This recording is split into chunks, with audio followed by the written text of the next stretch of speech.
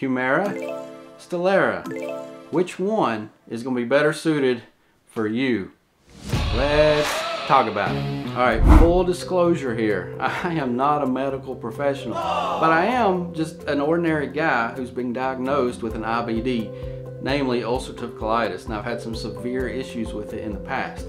So I can talk about my personal experiences with the injections from a logistical standpoint. Let's first talk about the similarities of these two medications.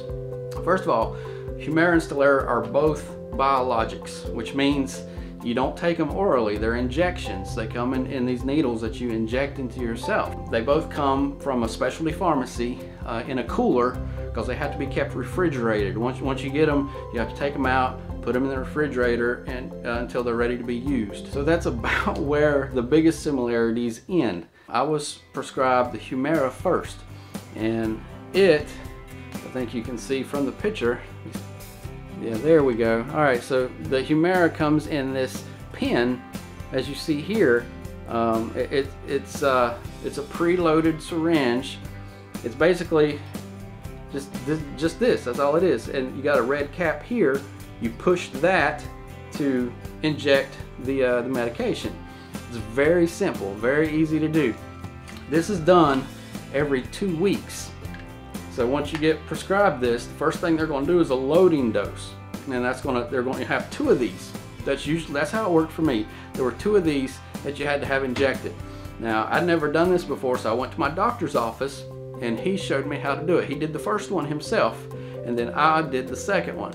That's the loading dose. And then 2 weeks later, I got 1 of these to inject into myself, and I did it at home. No problems. It was pretty easy to do. Now, on the other hand, the Stelara, when I was prescribed that medication is done every 8 weeks. So every 2 months, you inject this. As you can see, there we go. It's quite a bit different. It's an actual syringe, and I got videos down below. I'll put the link down below to show you how that is done. These are prescribed every 8 weeks is when you do the injections. Now, the first injection, just like with Humira, is considered a loading dose. And so that I ended up having to go to an infusion center, it's a clinic, where they actually inject the medication into me through an IV. So that was a little more extensive. It took about 45 minutes to an hour to complete the process.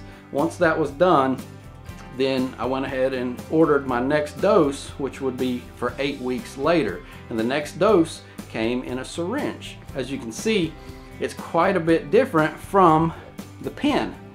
The pen was easy to self-administer because you just stick it in there, you push the button, the needle goes in, injects the medication. There's an indicator window that tells you when it's done. When it's done, you just pull it out, cap it, put it in a sharps container, no problem.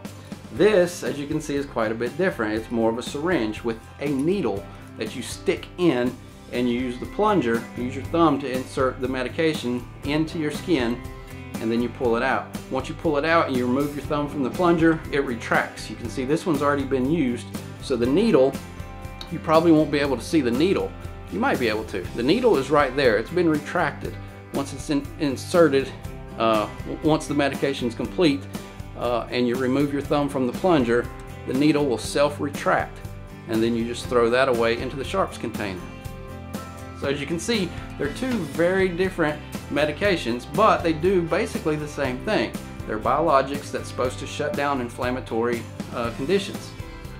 The Humira, my experience with the Humira, after about, 6 weeks, after about 3 or 4 doses, it started to improve a little bit, but then I developed antibodies for the Humira and it stopped working altogether. That's when I got prescribed the Stelara. I've only had 2 doses, including the infusion. I've had 1 self-dose and then the infusion that was done at the clinic.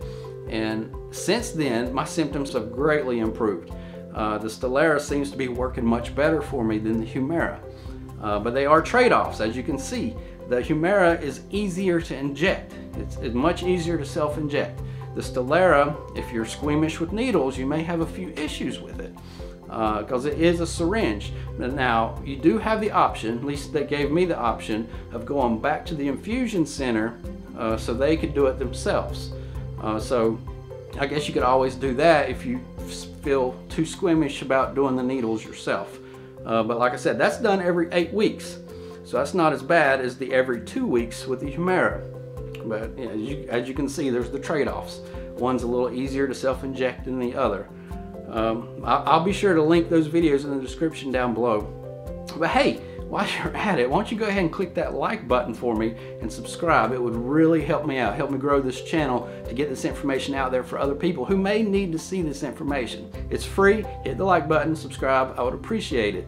But like I said, that's my experiences with the 2 biologic medications. There's a lot of other ones out there, but that's the only 2 that I've had experience with so far. Thanks so much for watching, and until next time, I'll see you soon. Hey guys, while you're at it, go ahead and hit that like button and subscribe to help out my channel. I would really appreciate it. Thanks so much, and we'll see you in the next video.